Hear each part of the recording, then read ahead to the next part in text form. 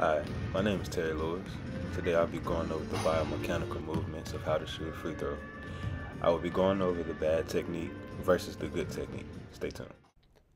A free throw is a type of basketball shot where flexion at the hip and knee go hand in hand with flexion at the elbow and shoulder to create perfect trajectory for the basketball to go into the hoop. Sometimes it may be a failure of a shot, but the technique is really what we're looking for in this.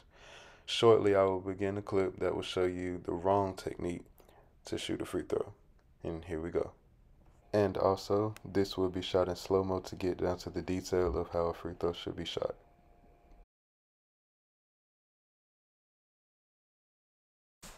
With this shot, you can see that my form was completely off. My legs were kept straight.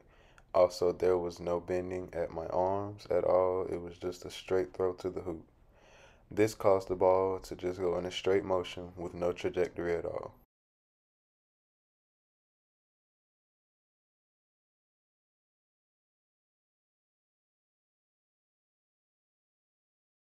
In this attempt, I will be showing you the preferred way to shoot a free throw in order for efficiency in your shot. We're going to take a look at how this is different from the first attempt.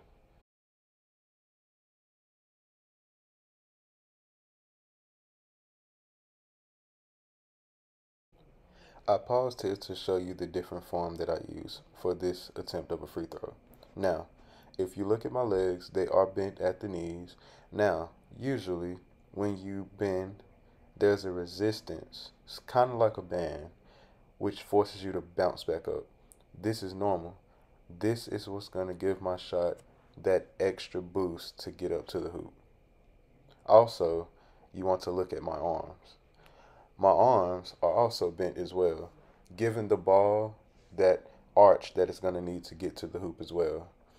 Now, if you look at the placement, everything is lined up perfectly for me to just let go as I push through, even with the follow through, to get a good shot.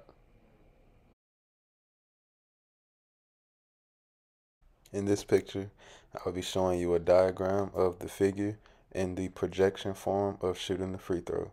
This is the ideal form that you will want to be in when you are performing this technique. Let's take a look.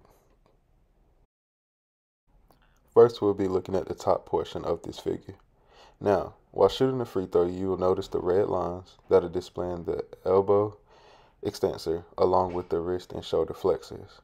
If you look at the angle of the elbow, this is given a great range of motion, which will allow the ball to have that great trajectory like I spoke on earlier.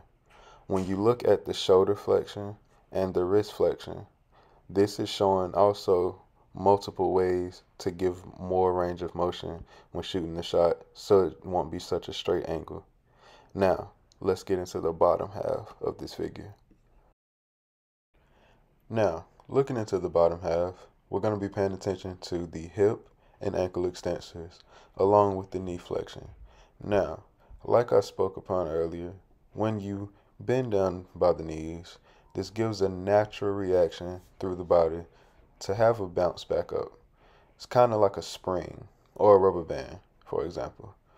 Once you start pulling it, when you let go, its natural reaction is to go back into its natural state. As we go back to the video, I wanted to show you guys another important part of the technique when shooting a free throw. Now, you see me loading up my shot.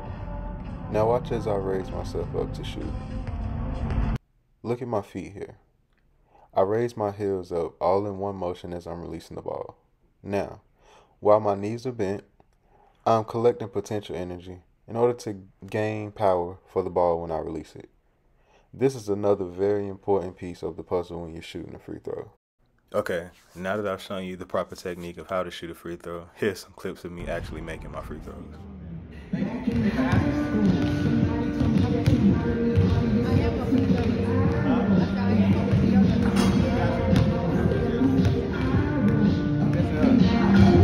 You gonna make this one though, let's see. Let's see, man. You're right, bro.